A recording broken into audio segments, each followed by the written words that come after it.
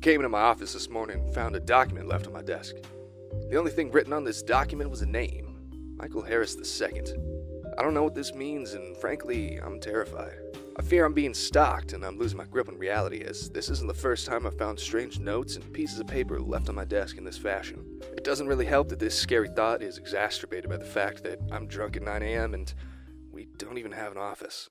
But we do have a video on Michael Harris. Ladies and gentlemen, welcome to Stark Raving Sports. My name is SRS Fico, and as always, if you like this video, please like and subscribe. It would be very epic. Also buy our hats. Okay, bye. Let's start this video off by talking about Mike on the field. Drifts back and looks up. Michael Harris II is an emerging superstar. He's a center fielder for the Atlanta Braves, living out his childhood dream every day he steps on the field. An A-Town boy who gets to be a premier player on his local team. And that's just one reason why you can root for this guy. Michael Harris is fun. He's already really good, and he's really just the type of guy you can get behind and support. A 22-year-old already living out his dream. Let's get into it. You know LSU baseball? The #1 team in the country at a school where both Livy Dunn and Jamarcus Russell can claim his home. They wanted Harris just as a pitcher. He's a center fielder and only a center fielder in the majors, and a really good one at that. If a school like LSU wants you as a pitcher too, he committed to play college baseball at Texas Tech coming out of high school because he was going to be a two-way player and also because he really liked their vet program. Harris was quoted saying, "I feel like they're literally humans," when he was explaining his love for animals. Even back when he was considering LSU, he and one of his close friends were imagining life studying at LSU's vet school. This is clearly something that's been on his mind for his whole life and very likely something he'll consider pursuing once his baseball career ends. But he never went to Texas Tech for one reason. He was too good. His hometown Braves drafted him in the 3rd round of the 2019 MLB draft, and less than 3 years later, he was already manning center field for them. He was promoted up from AA, 2 levels short of the majors. It was so unexpected for him and his family that when he told his parents he got promoted to the big leagues, they almost didn't believe him. What they definitely wouldn't believe is how good he was so soon. Harris essentially revitalized a Braves team that had been struggling out of the gates. They had a 22-24 record, and when they promoted Harris on May 28th, they went 79-37 the rest of the way. And that's because his skill set is just so deep. He finished in the top 5% of MLB players for sprint speed, he finished in the top 5% for arm strength, and he finished in the top 8% of outs above average, Baseball Savant's top stat for defense. And on top of all of this, he also raked at the plate. A .297 batting average, 19 home runs, a .514 slugging percentage, and a .135 OPS+.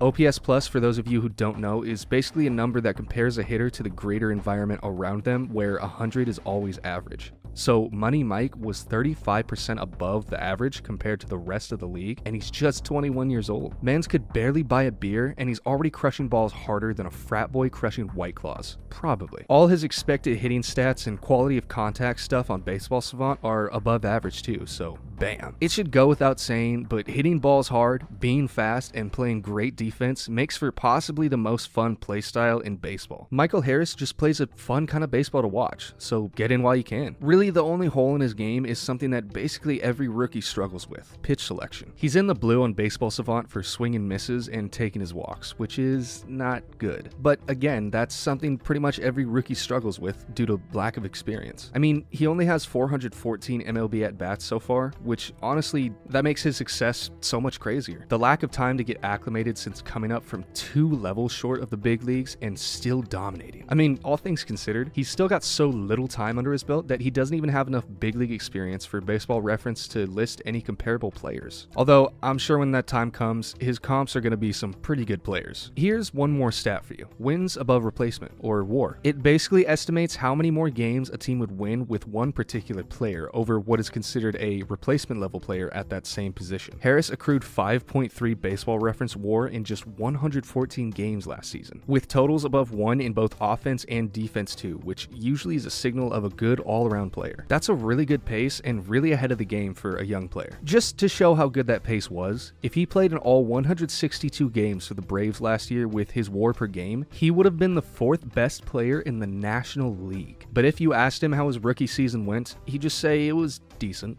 An alright season, he guesses. Harris was rewarded for his efforts tremendously. He won the NL Rookie of the Year award, finished top 15 in NL MVP voting. MLB Network put him as a top 5 center fielder for this year, and man, he got paid. 8 years, $72 million.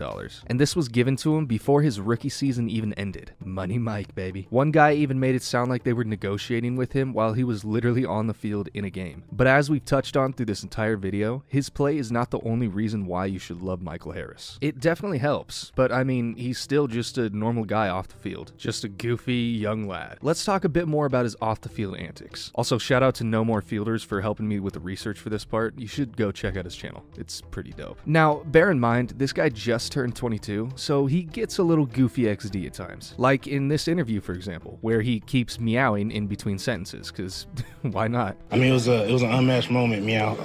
Looks like Baseball Bailey might have a new second channel video idea. I mean, hey, say what you want, but he's having fun doing what he does. And speaking of which, as is the case with most baseball players, he has other hobbies he enjoys doing outside of his baseball career, because, you know, he's a person. One of the things he seems to really like doing is golf. A little interesting fact about this is that he golfs right-handed even though he bats left-handed. I mean, I shoot a left-handed bow and I do everything else with my right hand, so I'm basically like the exact same as Mike and I'm just as cool and stuff, so yeah. The Braves first baseman Matt Olson has an interesting story about a time when he played golf with Michael. He claims that Kirby Yates, who was hurt at the time, was just chilling in his golf cart on the fairway about 390 yards in front of where Harris was teeing off. He says that Yates told him, "I'm like, he can't hit it here." And next thing he knows, he sees a ball roll 10 yards past him. Now, of course, this is all just a hearsay story that was told, but if that's true, that's impressive.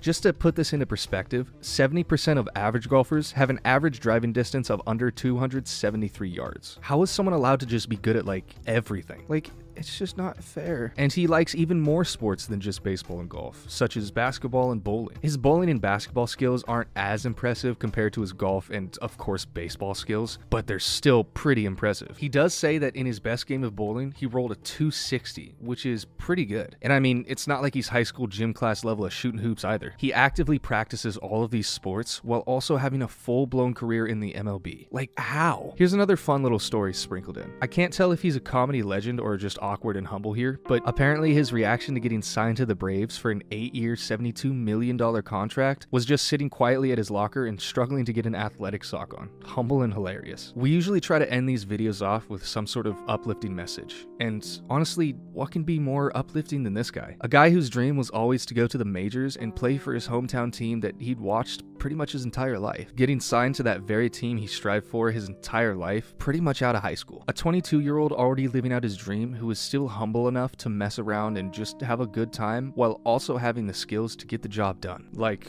what a legend. Ladies and gentlemen, thank you so much for watching this video. I appreciate every single one of you, especially the ones who made it all the way to the end. And speaking of which, if you made it all the way to the end, type Money Mike in the comments so I can see who stuck it out with me all the way to the end. Anyways, have a lovely day, gamers.